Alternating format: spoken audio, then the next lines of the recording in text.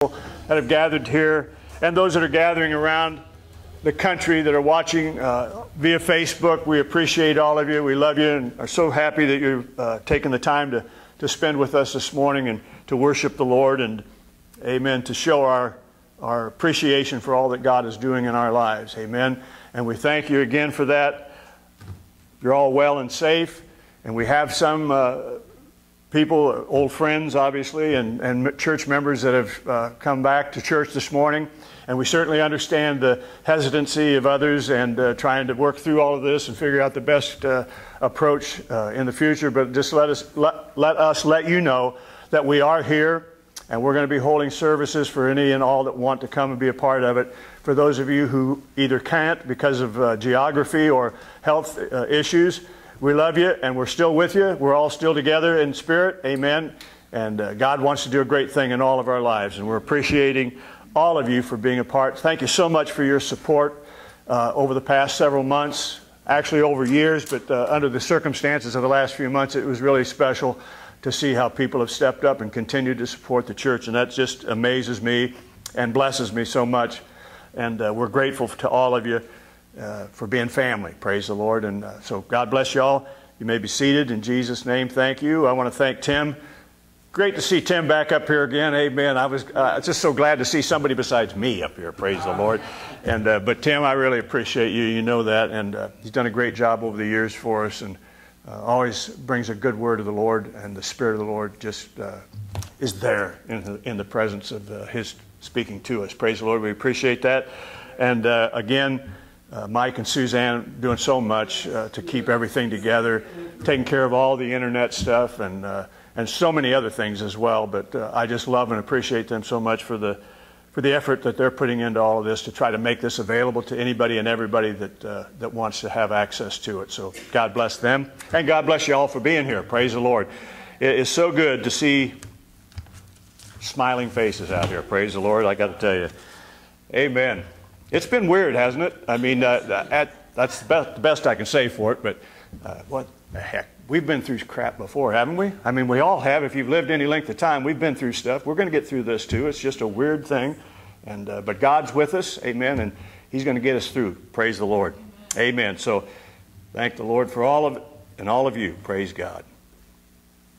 Sally and I have been doing a lot of yard work, which I'm sure everybody has been. Nothing else to do. Praise the Lord. But I like being out in the yard anyway, and whether we have to or not. So we've had chances to spend quite a bit of time doing cleanup and the regular mowing and trimming and tree limbs and all that stuff. And I discovered something the other day. You know how you can tell if it's a dogwood tree? See, Sally's all into horticulture and all that stuff, but by its bark. Its bark. Okay, praise the Lord. It's not much different with people here, you know, I'm noticing. So, you know which bear is the most condescending? A panda. Duh. Okay, I'll dig a little deeper next week, praise the Lord. You know why melons have weddings? Because they can't elope. That was my fruit joke. Praise the Lord. But listen to this, women. If your guy can't appreciate your fruit jokes, you need to let that man go. Mango. God bless you. We're almost done. You know what's red and smells like blue paint? Red paint.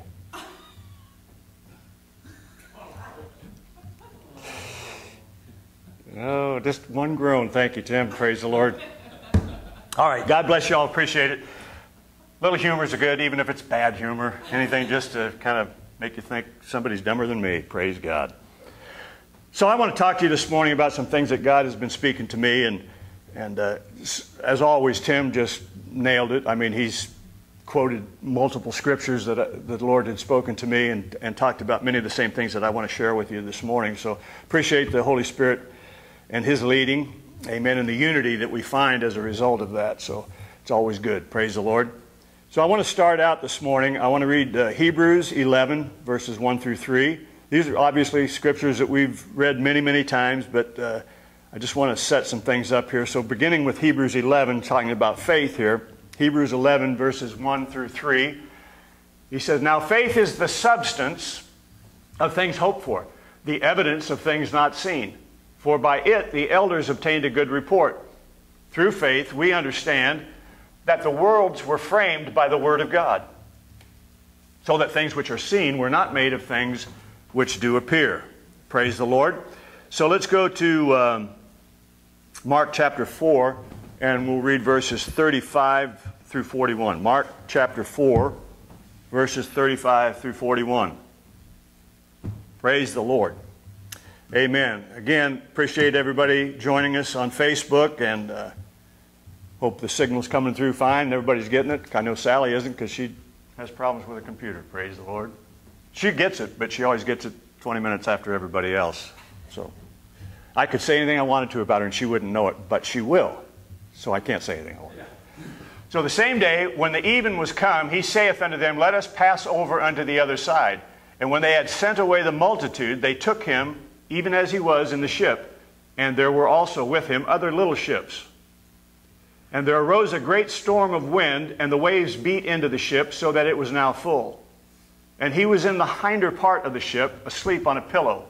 And they woke him, and said unto him, Master, carest thou not that we perish? And he arose and rebuked the wind, and said unto the sea, Peace, be still. And the wind ceased, and there was a great calm. And he said unto them, Why are you so fearful? How is it that you have no faith? And they feared exceedingly, and said one to another, What manner of man is this, that even the wind and the sea obey him? Well, we know that Jesus is the Word of God. Whatever he says is going to come to pass. Amen.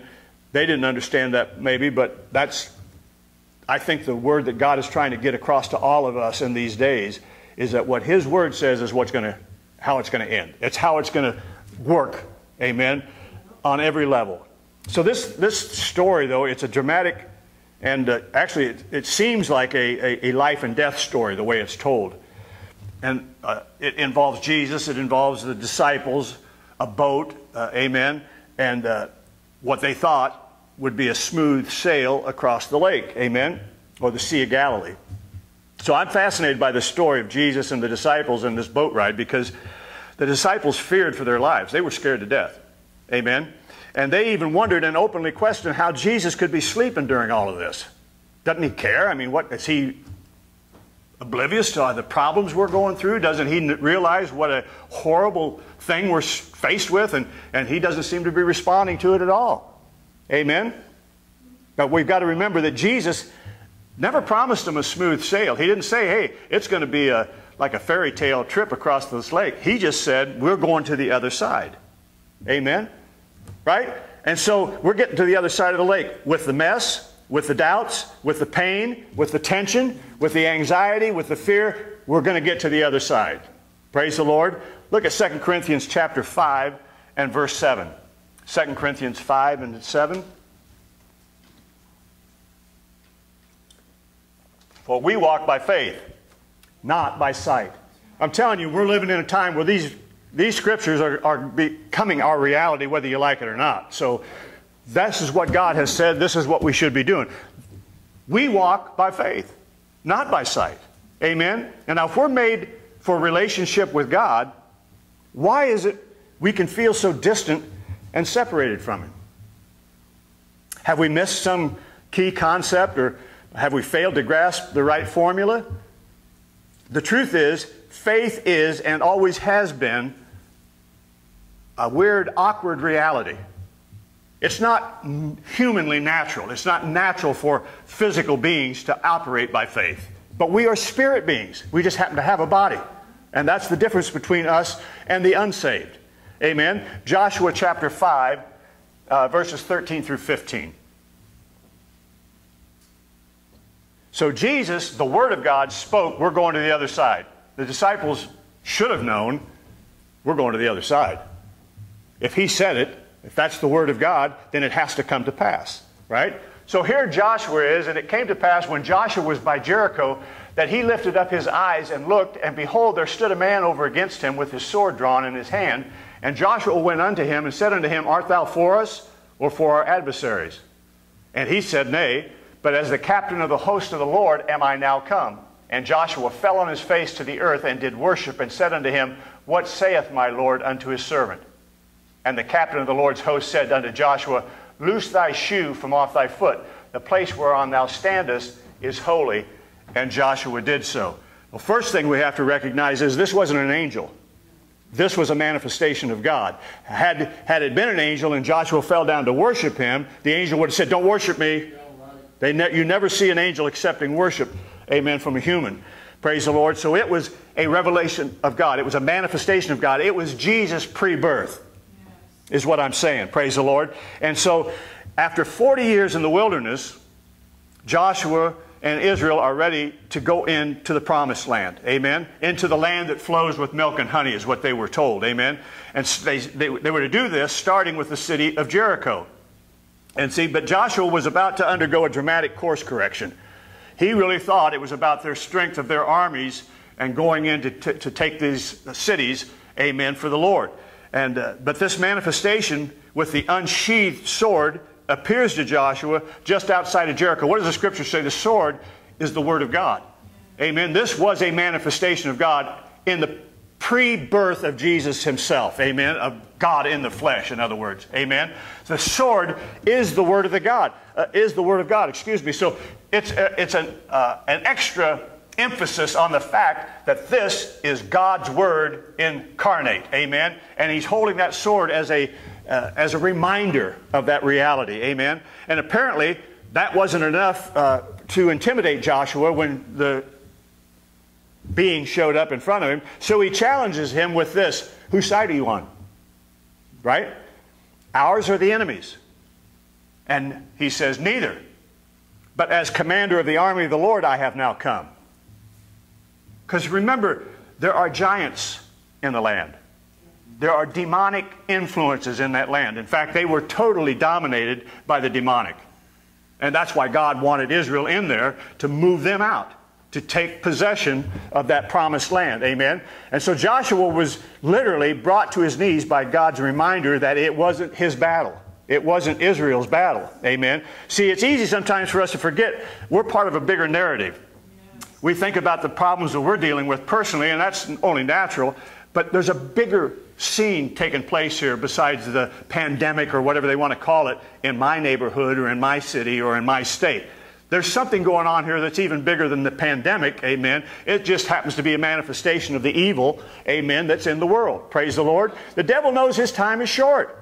He's got to whip some stuff up, and if he can't kill us outright, he'll try to scare us to death. He'll try to get people so intimidated that they won't interact with each other. They won't love one another. They won't be a manifestation of God himself, amen. We can all fall prey to stress, amen, to pain or to pressure. And we can let situations and circumstances or obstacles become bigger in our sight, amen, than the God who is trying to lead us. And that's the problem I've got with media. There's never any talk about God unless it's the result of something God's doing. In other words, this is God's punishment or God's judging or something. And the truth is they don't know what they're talking about, whether it's God or the pandemic or anything else. They're just talking to hear themselves talk. I've heard them just say the dumbest things, and every 5 seconds they're trying to encourage us with more fear. Which makes no sense to me whatsoever.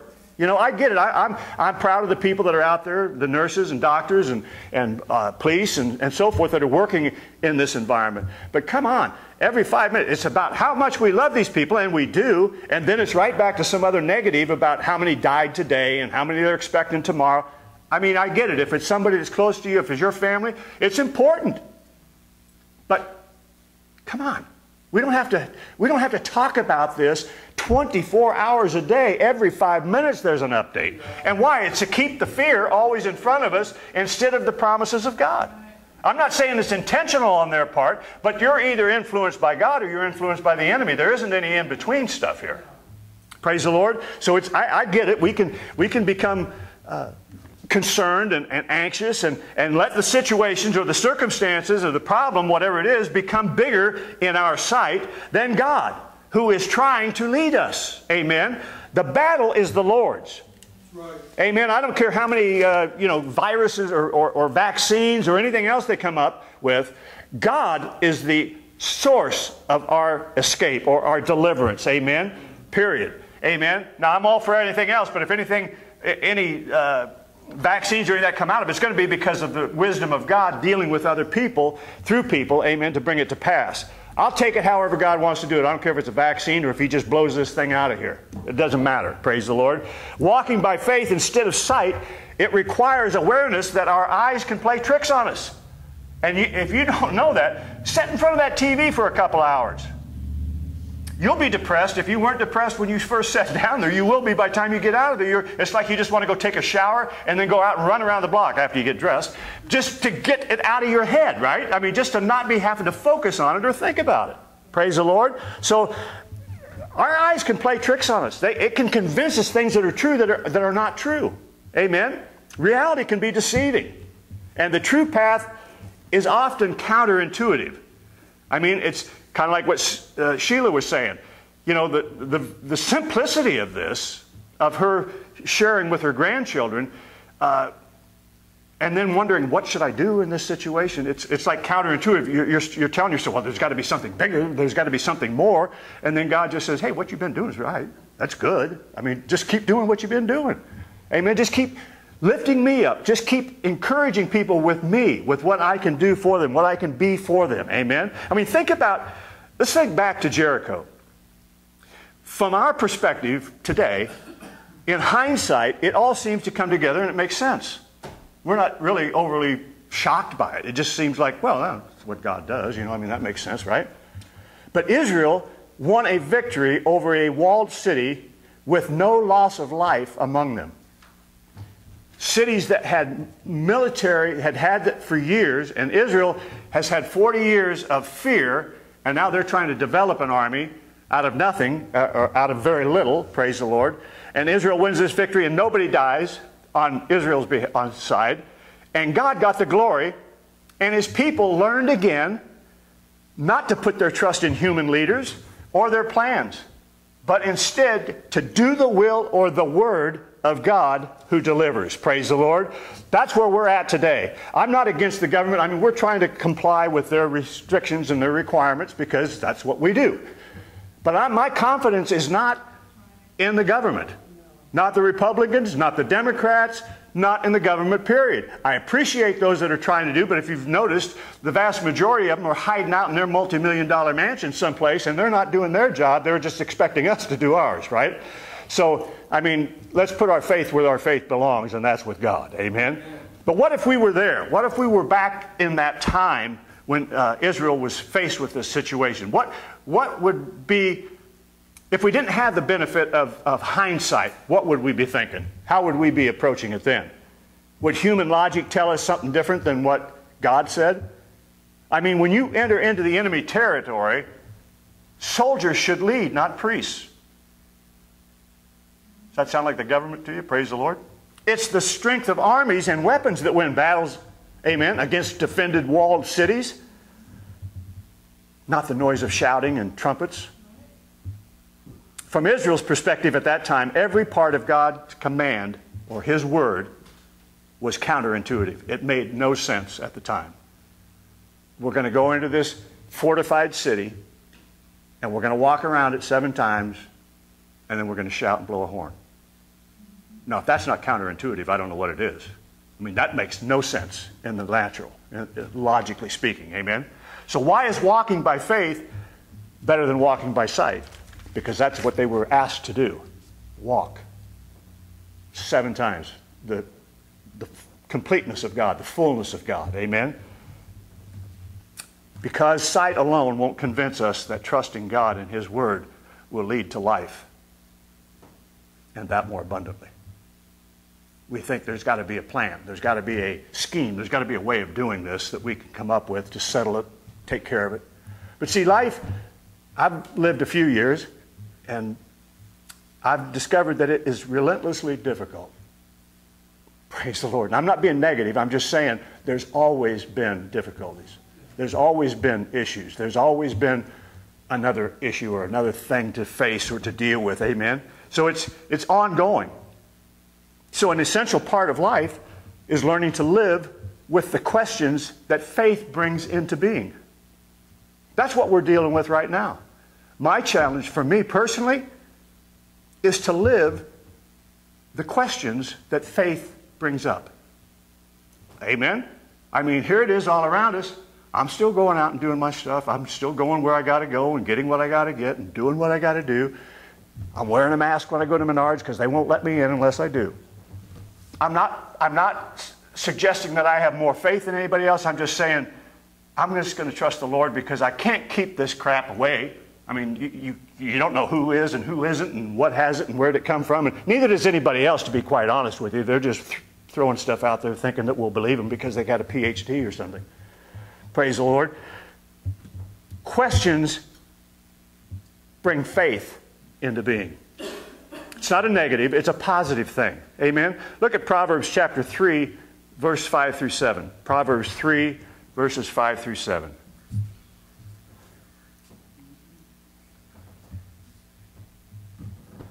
Trust in the Lord with all thine heart, and lean not unto thine own understanding.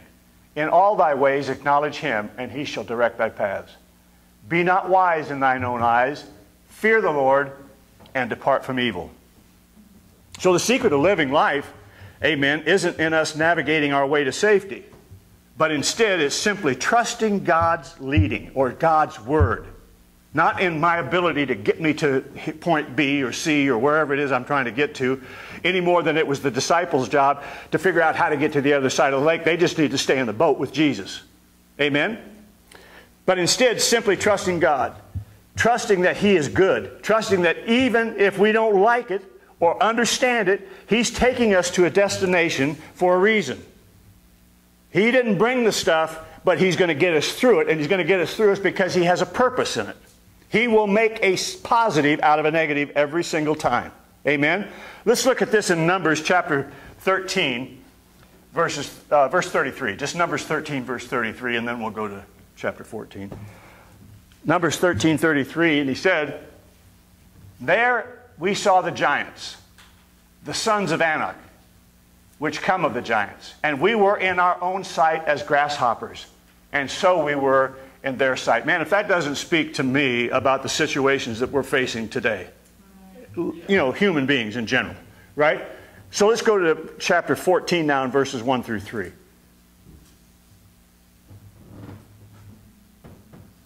So we see this pandemic, it's a giant, you know, and we're like nothing in comparison, and it's just going to overwhelm us, and how are we going to deal with it, and what are we going to do?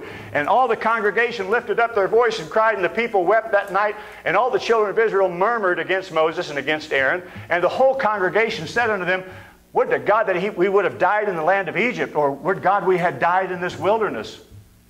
And wherefore hath the Lord brought us into this land to fall by the sword, that our wives and our children should be prey?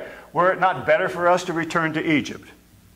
Now what's amazing about this message is, it's the majority that's saying it. Yeah. Amen? Whether it was the 10 out of the 12 spies, or the entire population of Israel at the time, the vast majority of them, this is exactly what they were saying. Why did you even bring us out? Why did you save us just to kill us? Can I get a witness? Praise the Lord. Why did I get born again? Just so you could kill me? Amen. What concerns me is that today, in the world that we live in, the tendency of the majority is to look at how big the threat is, how frightening the thing might be, how misunderstood it is. Amen? It's how weak we are, how hopeless is our ability to see God's kingdom established in this world. Praise the Lord. Like, how's it going to happen? We're all going to be dead. What's going to happen? Why hasn't God shown up? Why hasn't God done this? Why hasn't God done... How about, greater is He that is in me than he that is in the world? This is the truth. This is what God says. Amen? We are well able to take the land. We are well able to deal with this situation and this circumstance. Amen? If God is for us, who or what can be against us? Amen? The Promised Land. In the Old Testament, the Promised Land was a geographic location. And we know that that's what Joshua is dealing with right now, but we also know that all of this was given as inspiration or reason for us to understand the spiritual truth that is trying to be revealed here. Amen? So in the Old Testament, under the Old Covenant, the promised land, the land that flowed with milk and honey, was a geographic space on the planet. Amen? In the New Testament, or under the New Covenant, the promised land, or the land that flows with milk and honey, amen, is resting in the finished work of Jesus. Amen? It's what Jesus has already done, amen, that takes us to the land or to the place of milk and honey. Amen? Look at Hebrews 4, verses 1 through 3. And this is where he speaks back to this, because he's talking about the children of Israel not entering into the promised land because of the majority of them all saying, oh no, there's bad stuff over there and they're going to get us and we can't fight against it. We're not big enough. We're not strong enough. And they had no trust or confidence in God, even after all that God had already done for them. So he says, let us therefore fear. Now he's speaking of us under the new covenant. He said, therefore, let us fear, lest a promise being left us of entering into his rest, any of you should seem to come short of it. For unto us was the gospel preached as well as unto them, but the word preached did not profit them, not being mixed with faith in them that heard it. For we which have believed do enter into rest, as he said, as I have sworn in my wrath. If they shall enter into my rest, and this is how we know it's the rest, is the finished work of Jesus, because he says, although the works were finished from the foundation of the world.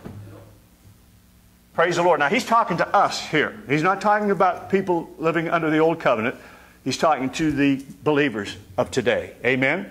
A land flowing with milk and honey. Praise the Lord.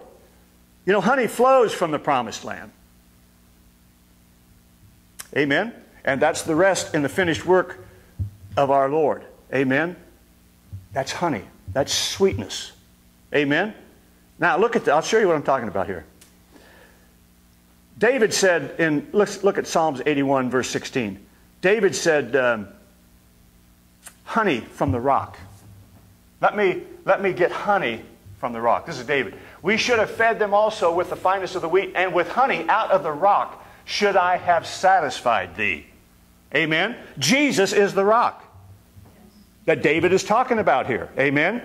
So then in Samuel chapter 14, verse 25 through 30, it's this eye-opening or eye-enlightening substance that Jonathan finds dripping from the trees of the woods during the slaughter of the Philistines. Amen. They were supposed to get whipped up on good by the Philistines. But he said he should have fed them also with the finest of the wheat. Okay, what did I give you the scripture? I'm sorry. It's 1 Samuel 14, 25 through 30, yeah. So here's the honey out of the rock. Jesus is the rock. Praise the Lord. We're talking about us receiving the flow of milk and honey. Praise the Lord. The milk of the word. And all they of the land came to a wood, and there was honey upon the ground. And when the people were come into the wood, behold, the honey dropped. But no man put his hand to his mouth, for the people feared the oath. But Jonathan heard not when his father charged the people with the oath. The oath was, don't eat it. Nobody's eating anything until we get this. In other words, we're going to make God do something for us by sacrificing here. But Jonathan hadn't heard it.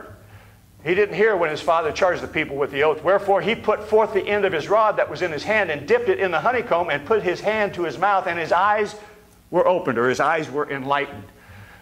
Then answered one of the people and said, your father straitly charged the people with an oath, saying, cursed be the man that eateth any food this day. And the people were faint. Then said Jonathan, my father hath troubled the land. See, I pray you, how my eyes have been enlightened, because I tasted a little of this honey. How much more, if haply the people had eaten freely today of the spoil of their enemies which they found? For had there not been now a much greater slaughter among the Philistines? In other words, what he's saying is, if we had all taken Christ, if we had all received Jesus, how much more would the defeat of our enemy have been? How much greater would have been the victory for us?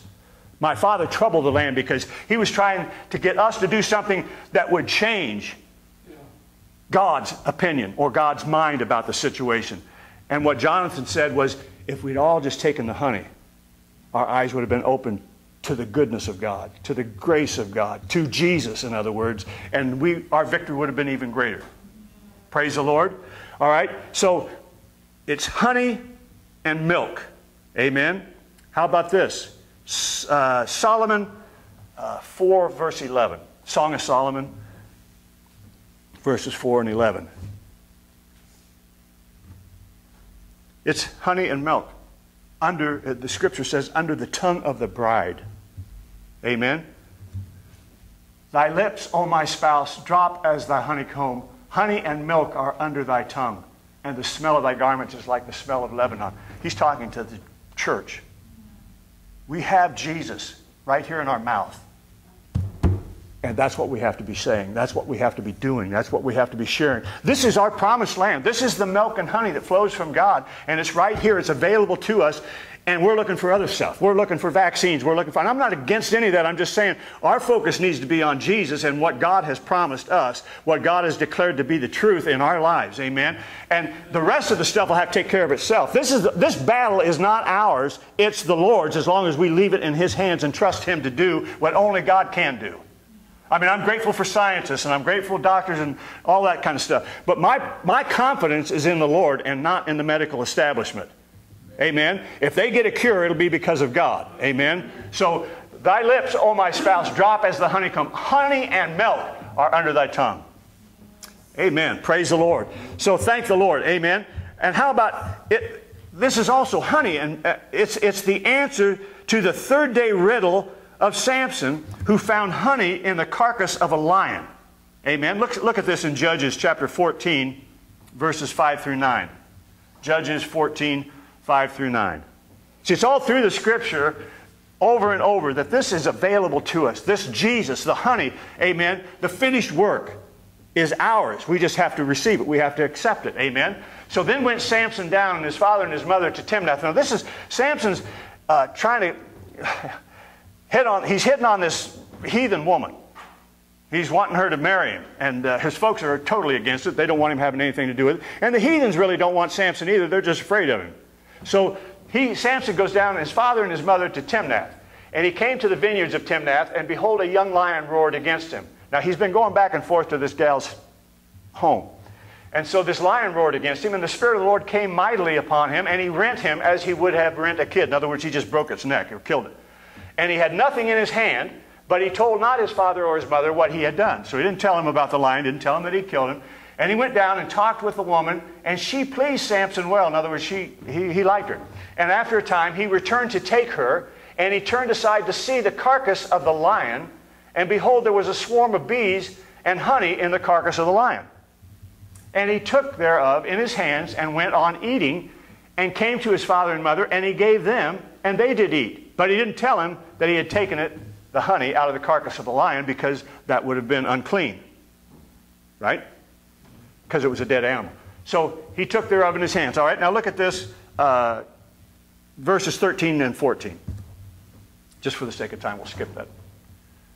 So verses 13 and 14, he says, if you cannot declare it me, now he's dealing with this gal. He's wanting this woman. And they're saying, no, no, no. And he's saying, I'll tell you what, if I give you a riddle and you can't solve it, you're going to have to give me all kinds of clothing and jewelry and swag or whatever you want to call it. He was going to get a big blessing out of this.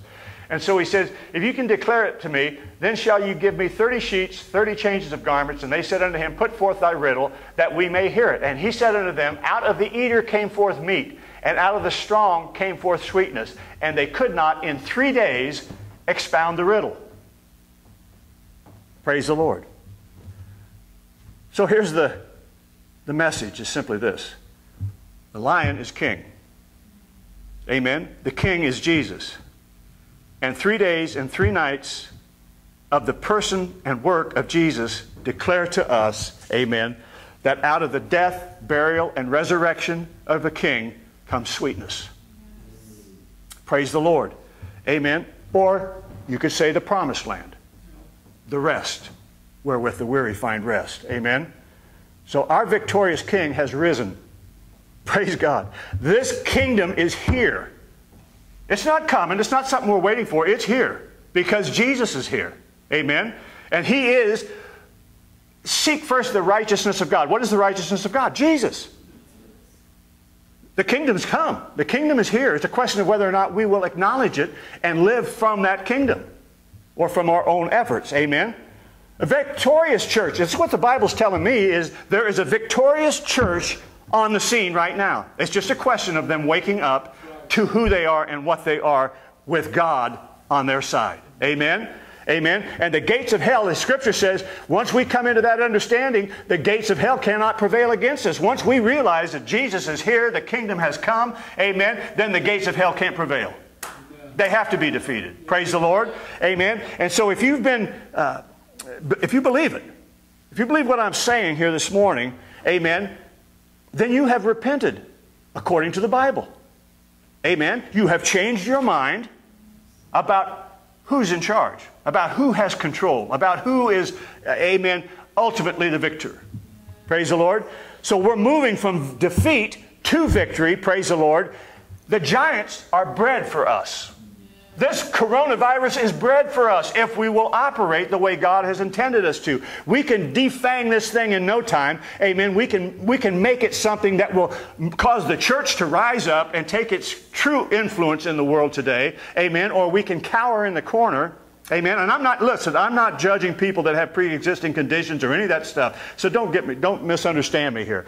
Everybody has to operate at their own comfort level. Amen.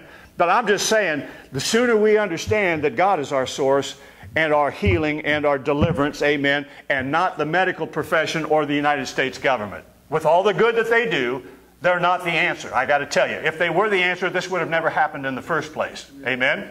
Amen? So, look again, let's go back to Mark chapter 4, verses 35 through 41. And the analogy here in these things is just amazing to me. But this is exactly what Jesus is up against, the same thing Joshua was up against. In fact, Joshua is Jesus. It's the same name, amen, in the Hebrew, Yeshua. So the same day when the even was come, he saith unto them, let us pass over unto the other side. And when they had sent away the multitude, they took him, even as he was in the ship, and there were also with him other little ships. And there arose a great storm of wind, and the waves beat into the ship, so that it was now full. Now that's a mess, because everybody can see it. They're scared to death. They don't understand it. How are we going to do this? Where did it come from? And he was in the hinder part of the ship, asleep. Wasn't bothering him at all. He knew he had already said, we're going to the other side. So he wasn't concerned about what they were seeing or thinking or fearing, because he knew ultimately their destination would be arrived at. Because if he hadn't said it, then there'd be something to worry about. Because he said it, it had to come to pass. Amen? And so he was in the hinder part. And they woke him up and said, Master, carest thou not that we perish? And he arose and rebuked the wind. Now, I know I'm hearing people pray right now. I've heard them on TV. Now, I'm talking about religious people more than anything else. But, oh, God, help us. Oh, God, please do something. No, God's already done it. He's already done what needs to be done. It's just a question of whether we're going to believe it or not. Amen? And Jesus had already told them, we're going to the other side. But they quickly forgot what he said, and they were totally engulfed by what they were seeing and what they were hearing around them, the waves and the wind and the storm and so on and so forth. And so he arose and rebuked the wind and said unto the sea, Peace, be still. And the wind ceased, and there was a great calm. And he said unto them, Why are you so fearful? How is it that you have no faith? Praise the Lord. I'll just skip the last verse. It's not that relevant. But let's look at Mark chapter 5. Skip to the next chapter of Mark 5. And I want to read verses 1 through 13 to show you what's going on here with this coronavirus. And I believe this to be the truth. Yeah, there was a storm. Yeah, there was all kinds of crap hitting them. Why? Because there was a destination that they were bound for that was going to destroy the enemy. And the devil knew it, and he was doing everything he could. This wasn't just some random storm. This was demonically inspired.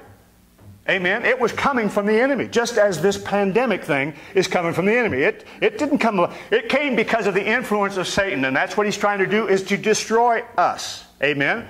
And so they came over to the other side of the sea in the country of the Gadarenes, and when there was come out of the ship, immediately there met him out of the tombs a man with an unclean spirit, who had his dwelling among the tombs, and no man could bind him, no, not with chains. Because that he had been often bound with fetters and chains, and the chains had been plucked asunder by him, and the fetters broken in pieces, neither could any man tame him. Now I'm thinking religious connotations here. So this demonic spirit there had been religious, resistance to it. But it was religious resistance and not Jesus. It wasn't the Word of God. It was just their hope. And so they tried to bind him. But it didn't work. You couldn't keep the enemy down. You couldn't stop the enemy with fearful tactics, with tactics of trying to protect yourself rather than trying to destroy the enemy. And this is, so Jesus says, always night and day he was in the mountains and in the tombs crying and cutting himself with stones. But when Jesus saw afar off, he ran and worshipped him. Amen. And he cried with a loud voice and said, what have I to do with thee, Jesus, thou Son of the Most High God? I adjure thee by God that thou torment me not. Now listen to what I'm saying. This is a demon, full of demons. And when Jesus showed up, the Word of God, and he got there in spite of what the enemy tried to do to stop him, this guy knows this is bad news for me. And what does he do? He falls down and worships him. Listen, this thing is supposed to bow its knee. Amen. Anything that has a name has to bow its knee to the name of Jesus. We carry that name, church. We have the name of Jesus. It is our name now. Praise the Lord. We are joint heirs with Christ. Everything he has, we have. Well, we have to operate the same way he did in order for it to manifest. Amen? And so all the religious begging and pleading is going to accomplish absolutely nothing. What we need to do is stand up in the power of his might, who we are in Christ, and just tell that thing to back off. No plague comes nigh my dwelling. It's not going to touch my family. It's not going to touch... I pray every morning. I pray for Sally and I, for our families, amen, and the church family. And the confession is identical for all of us. It's the same confession. No weapon formed against us is going to prosper. I don't care what the devil brings against us. It's not going to be victorious over us because God has already given us the victory. Amen. Amen. We already have the victory. Praise the Lord. For he said unto him, come out of that man, unclean spirit. And he asked him, what's your name? COVID-19. My name is Legion, for we are many. We're everywhere. We're all over the world. We're killing everybody. And he besought him much that he would not send him away out of the country. Listen, instead of us being fearful, this virus, this thing from the devil is scared to death that we're going to find out who we are and what power we've got over it. And he's begging, don't mess with me. Just let me go. Let the doctors deal with this. Let the government take care of it. And all the devils besought him, saying, send us into the swine that we may enter into them. Well, we'll have swine flu. Praise the Lord. And forthwith Jesus gave them leave, and the unclean spirits went out and entered into the swine, and the herd ran violently down a steep place into the sea, and they were about 2,000 and were choked in the sea. Not only did they run away, they died. Yes.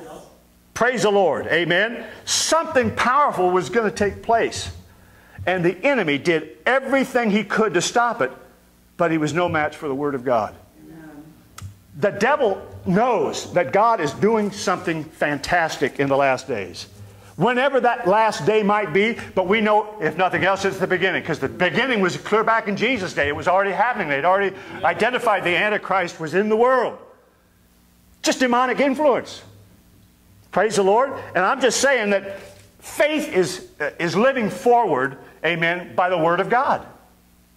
Not fearful and frightening. Not in the absence of questions, but in the face of questions. Amen. I'm sure Joshua had all kinds of questions. But once that angel said, I'm here, the battle is not yours, the battle is the Lord, Joshua just shut up and followed. Amen. And when the disciples got to the other side, I'm sure they realized this was way more than a boat ride. This was far more than a storm, just a random bad weather on the lake. This was demonic. And Jesus just destroyed the forces behind all of it. The storm, the waves, the demons. Amen. Matthew 6:33. Having faith doesn't mean you don't ever have fear. Having faith doesn't mean you don't ever have questions. Having faith means you operate in the presence of those questions and that anxiety, but you still go by faith. That's what faith is. Faith looks at things that are not as though they are. Doesn't mean it doesn't see the things that are there. It just means we don't operate by the things we're seeing. We operate by the things that we know to be true, which is the Word of God. So seek ye first the kingdom of God and His righteousness. We just talked about that a minute ago. This is not talking about a geographic location. We're talking about Jesus. Seek Jesus first. That's the righteousness of God. And then all the stuff is added. All the needs that you might have, all the dangers you might encounter, they're all taken care of as a result of that. Amen? This is important, because if we're talking about our biblical understanding, amen, of what it means to follow Jesus and to be obedient and faithful to His Word, that's what he's talking about. Looking unto Jesus, the author and finisher of our faith. Not to the crap that's going on around, not to all the stuff we're hearing constantly. Amen? It's focusing on Jesus and the redemption He came to bring. Praise God. Luke chapter 4, verses 18 and 19. Luke 4, 18 and 19. Praise the Lord. The Spirit of the Lord is upon me. This is Jesus. He found Himself in the Word of God. In fact, He found Himself in Isaiah 91, I believe it is.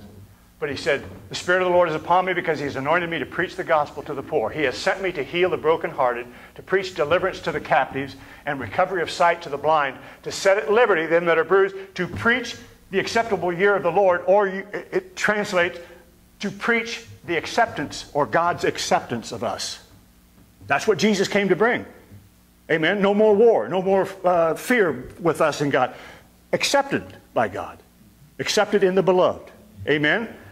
And so Jesus' mission in His life, as well as His death, burial, and resurrection, was to bring about a world that was made new. A world that was made right.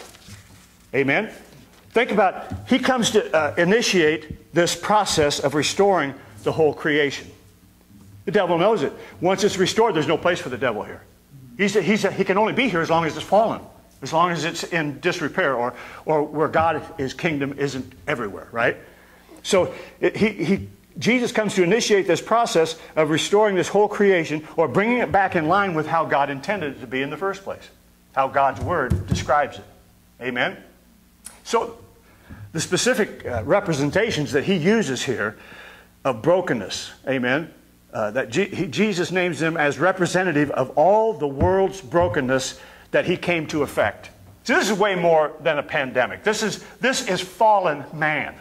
This is what you get in a fallen world. It isn't like it's some punishment from God. It's just the natural outcome of fallen man. It's what you get when people aren't aligned with Christ. You get the dregs, you get the nasties, you get the bad stuff, you get the germs, you get the disease, you get the bugs, you get the pestilence, you get all the stuff that the Scripture talks about being done away with. Amen? So, God's making the world right in Christ. Amen? He says that He came to affect the poor, the enslaved, the blind, and the oppressed. Sounds like the human race, right? I mean, no vision for God, no understanding of what God wants to do. Poverty, the poorest people, the richest. We talked about it this morning. The richest people in the world. If they don't have God, they're the poorest people in the world. All that money won't get them one thing. Won't give them one more day on earth. It won't give them one more moment of eternity with the Lord. So God is making the world right in Christ and through us as believers. Amen? We're fellow heirs with Jesus. Jesus affirmed this just prior to his arrest and trial. He said the very thing that I'm talking about this morning. Look at Matthew chapter 25, verses 34 through 36. He said, I've come to deliver the brokenhearted, the blind, the lame, the Spirit of the Lord is upon me. Okay, then shall the King say unto them on His right hand, Come, ye blessed of my Father, inherit the kingdom prepared for you from the foundation of the world. For I was hungry, and you gave me meat. I was thirsty, you gave me drink. I was a stranger, and you took me in. Naked, and you clothed me. I was sick, and you visited me. I was in prison, and you came unto me. Praise the Lord. Shalom. In other words, flourishing in every dimension of life. Praise the Lord. Jesus is trying to show us what He came for. I was hungry. Who was hungry?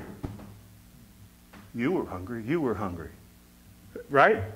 Humans is what He's talking about. When you acknowledge the Jesus in you, God acknowledges it. There's no lack. There's no need. There's no fear. There's no anything missing. It's sozo. It is the word where the Scripture talks about being whole, being complete. Galatians 3, verse 11.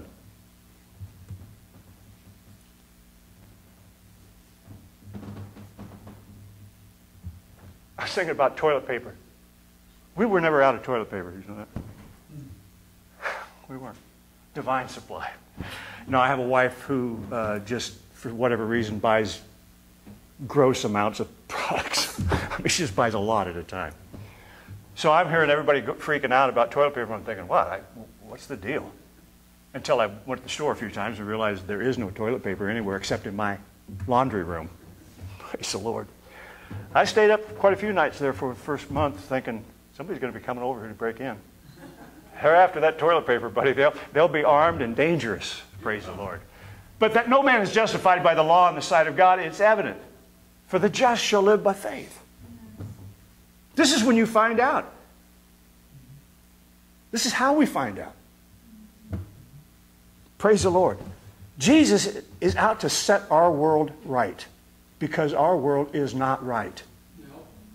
Praise the Lord. We're faced with the contradiction, spiritually speaking, that it's finished, but physically everywhere we look, it looks far from finished. Right? And that's the problem. Because the way it manifests is through our faith. It is finished. He said it's finished. He told us it's finished. We have the milk and the honey. We have the promised land. We are in Christ. But if our focus is all the stuff that's around us, it's not doing us one bit of good. It's not helping us at all. Amen? Praise the Lord. We have to look at things that are not as though they are. Now, it's been fun talking about that for 30 years. Right? But now, the crap has hit the fan. Right? Now, we have to live this way. Now we are forced to do what God wanted us to do automatically. I'm not saying God's making it happen. I'm just saying God's word's going to come to pass. Somebody's going to do it. Amen? And right now would be a good time to start trying. If you haven't, now would be a time to do it. Praise the Lord. Because it's not just about our self-preservation. It's about destroying the works of the enemy. Yes. Praise the Lord. It's about showing the world out there that there is something besides a government, amen, or a military, or whatever, to bring things into being. There is a God that's greater than all of that, and He wants to be acknowledged. And when He is acknowledged, He shows up mightily on our behalf. Praise the Lord. Amen. It's finished, but it's physically we're seeing things that aren't finished. Amen. So what we're faced with is about the same thing that the disciples were faced with in that boat ride. Or that Joshua was faced with when he looks out over this armed, walled city. Doubt. But doubt is not necessarily the enemy of faith. And we don't have to be afraid of a mystery, because even doubt and a mystery, like those fierce winds, amen, and the chaotic seas, and the armed enemy and strong walls, have to submit to Christ. Every knee has to bow. Amen? So to live by faith is to experience God. I mean, people are looking for God. You want God? Start operating by faith. God will show up. He's there every time. Amen? And that's sweet. Praise the Lord. When God shows up, it's like honey on the tongue. No matter how bitter it might have been, no matter how much of a struggle it was, all of a sudden, it's just sweet and it flows throughout us. Amen? The just walk by faith, not by sight.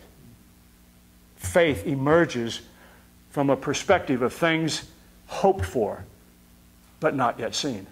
That's what he's talking about in Hebrews 11:1. Faith comes up out of the perspective of things that are hoped for, but not seen. Healing, deliverance, right? Protection, provision. Faith, as I said before, it's strange and awkward reality. It is a reality, but it is odd. It's weird. It doesn't conform to the natural way of doing things. I mean, who's going to believe that you believe in things that you can't see and not the things that you can see? Right? Makes no sense in the natural. It's like the counterintuitiveness of Joshua and the children of Israel, and what Jesus was trying to convey to his disciples in the middle of that storm. Faith will produce the substance you're looking for, the peace, the calm, the victory, whatever it might be. Amen? Faith is weird just because it's not normal to human character and nature.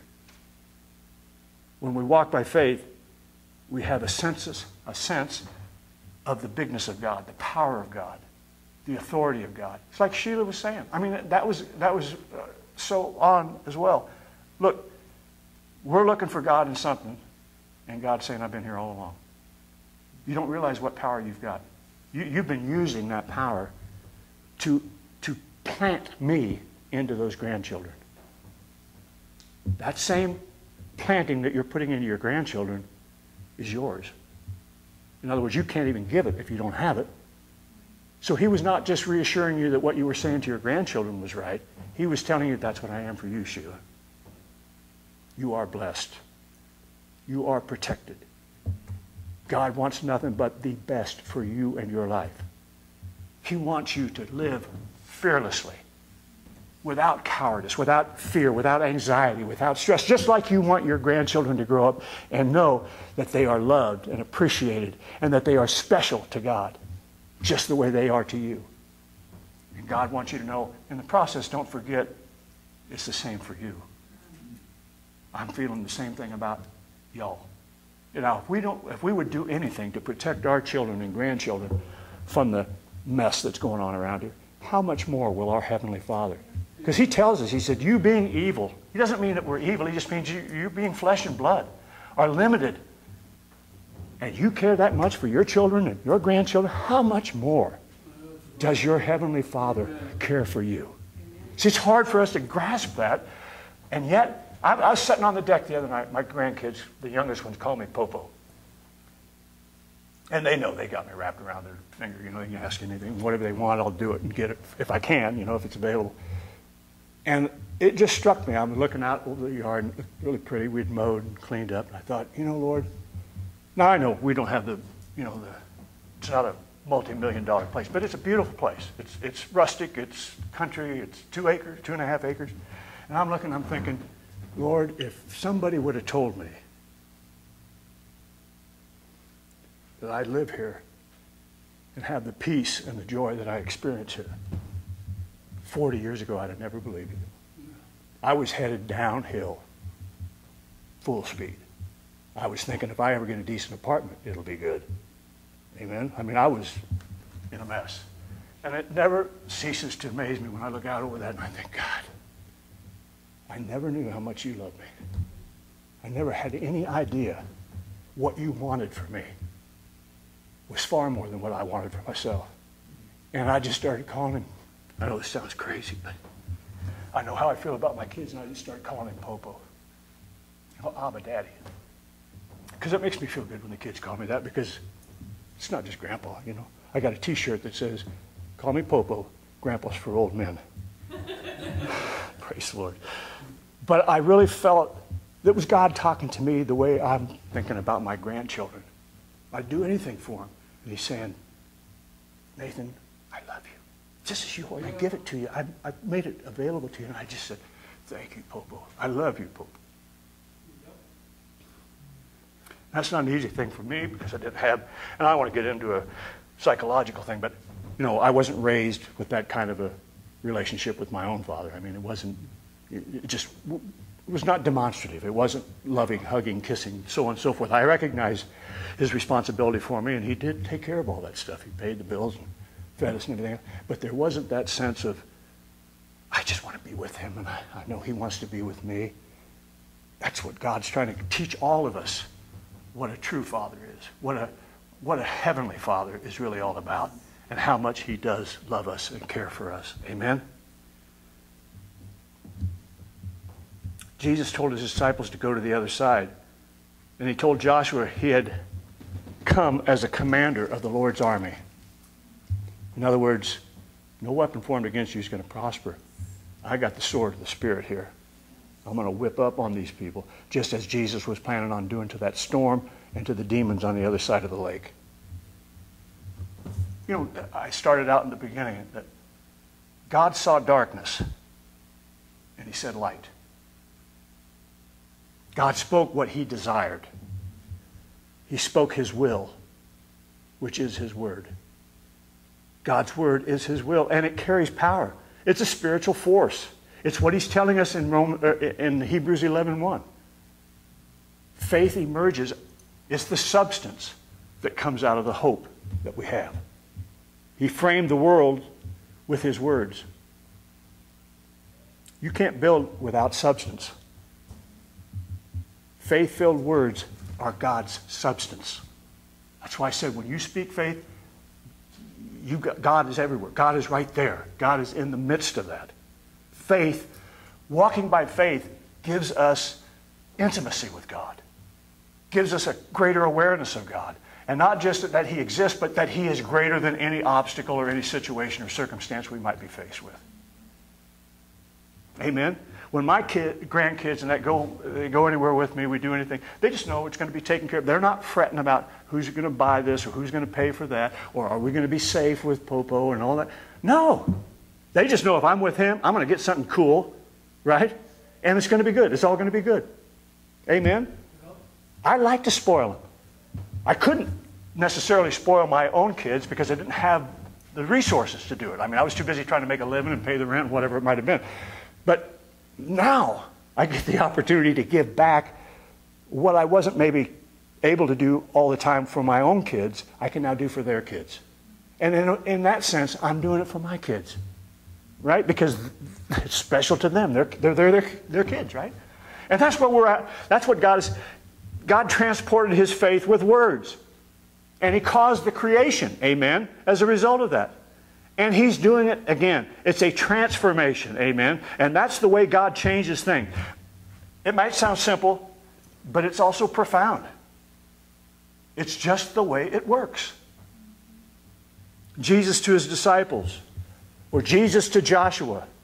We're talking about using the power that's in God's word to cause us to live victoriously in this life, in any situation or in any circumstance.